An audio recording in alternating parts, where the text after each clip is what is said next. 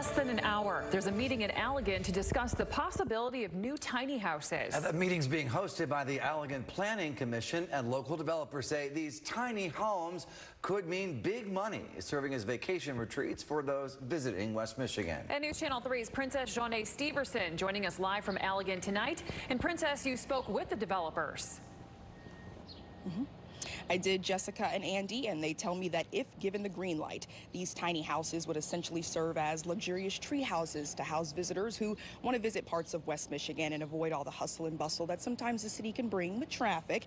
And the developers also tell me that if they get the green light again, that these tiny houses would be not too far from here, just off of South Main and Grand Street, and that they would build not just 1 or 2 units, but possibly 6 to 8. Joe and Debbie Leverance are a married duo who call themselves a mom and pop couple that enjoy renovating. They are the developers of Allegan's potential vacation rentals called tiny houses, which would be made to look like antique tree houses. Joe says the idea started with his 2 grandsons, Chase and Colin. The city has been trying to get a hotel in downtown Allegan for, years, and they just haven't been able to put it together. They say that there's a need in Allegan for short-term rentals, and so we want to be able to provide that to the city. The plan is for the homes to be built in this wooded area on a floodplain on the ends of South Main Street and Park Avenue. According to the developers, it's a privately owned and unused property that's been empty for nearly 60 years. The site was acquired by the city of Allegan back in the late 1950s when it became available.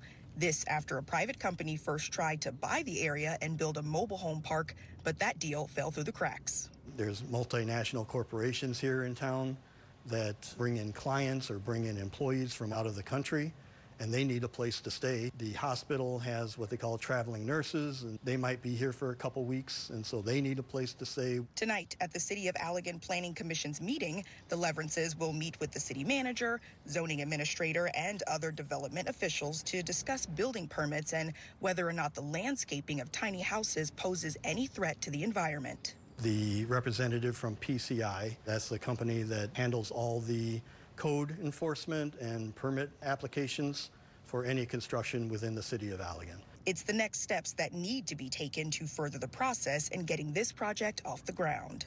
The Leverances say at the end of the day, this is a project that, if given the green light, would be years in the making.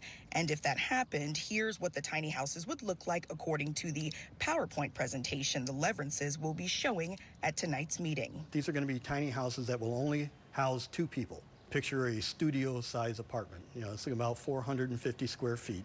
So it's going to have a nice bedroom area. It's going to be open in concept. So it'll have a bedroom with a queen-size bed, maybe a king-size bed. It'll have a full kitchenette with stove, refrigerator, microwave, all that stuff, and then it'll have a living room. The Leverances say the tiny houses would be about 10 feet off the ground and would cost guests between $150 and $200 a night. Coming up on News Channel 3 at 6, we'll hear from nearby neighbors who say that tiny houses could cause them a big headache. Reporting live in Allegan, Princess Janae Steverson, News Channel 3.